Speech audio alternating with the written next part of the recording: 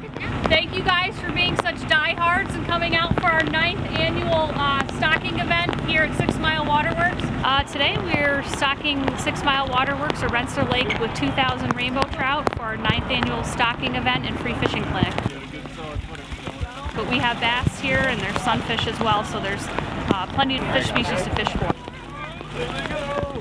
New York has a ton of great fishing opportunities that people don't know exist, oftentimes in their own backyards. This is a perfect example of one of those opportunities. It's a great way to get the kids out to see what DEC does, providing fishing opportunities in and around the Capital District, around New York State, and to try and teach them all about fishing and the great opportunities that we have. We stock throughout New York State, beginning as early as April, all the way we do fall stocking. We will stock Long Island waters as early as March, and we'll continue to stock through the spring months as well. Some people think of fishing and they think of the remote areas of the Adirondacks or the Great Lakes.